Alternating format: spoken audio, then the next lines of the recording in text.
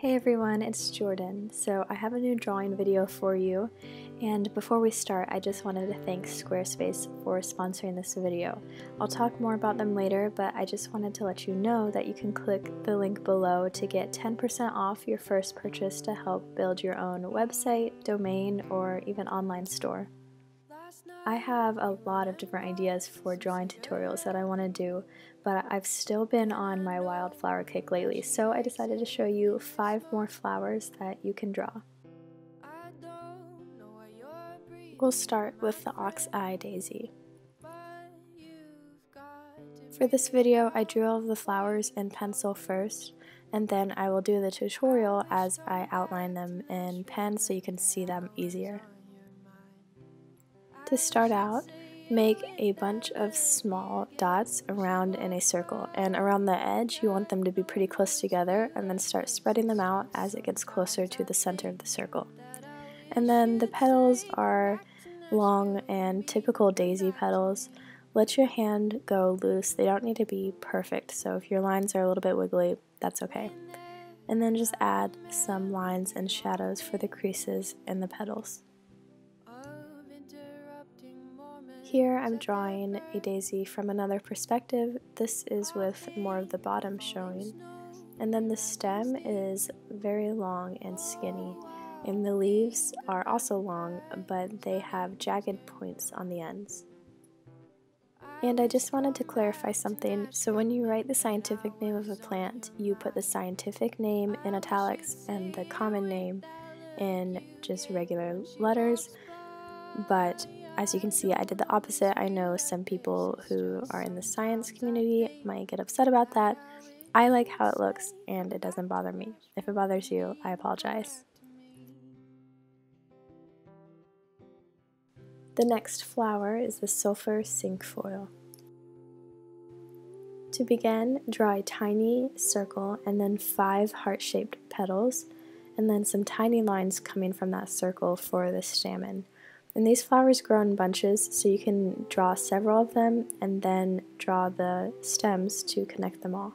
The stems are pretty long and skinny, and like I said, they have several flowers on one stem. I drew a few little flower buds coming off of the stems, and the leaves are tiny and kind of bumpy on the edges.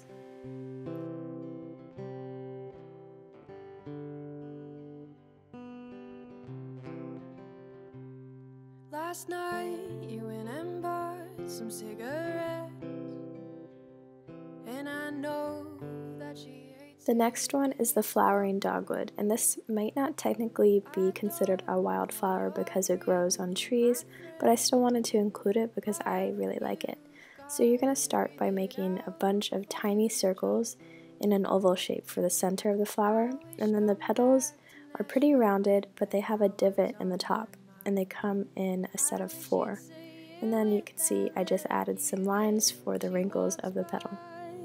I don't always feel like this, it's just sometimes I think. Then I drew a thin branch that kind of has knobs on it for the stem, and I added a little bit of shadowing to show that it's a branch and not just a regular stem.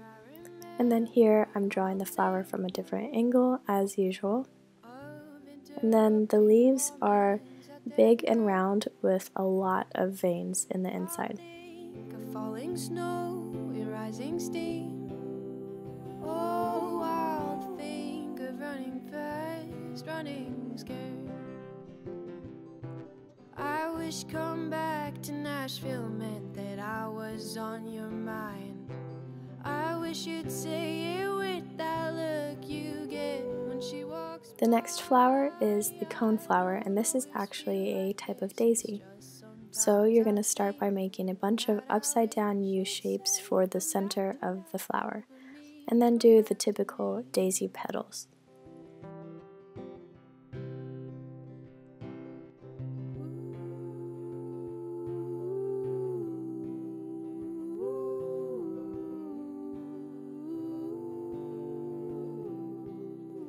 The stem is pretty long and thin, just like the last daisy we did.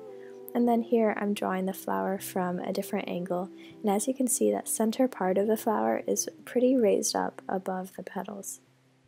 And if it helps you, you can look up an actual photo of this flower and use that as a reference while you're drawing.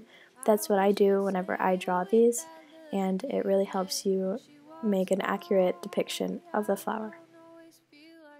The leaves grow in bunches at the bottom of the stems, and there's nothing too special about them. They're pretty basic leaf shapes.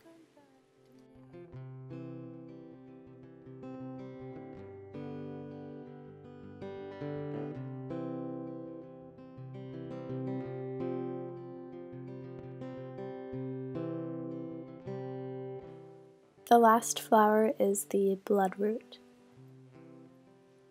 You're going to start by making a similar marking as the last flower. Do the upside down U shape, but make this more of a tall, skinny center instead of rounded and flat.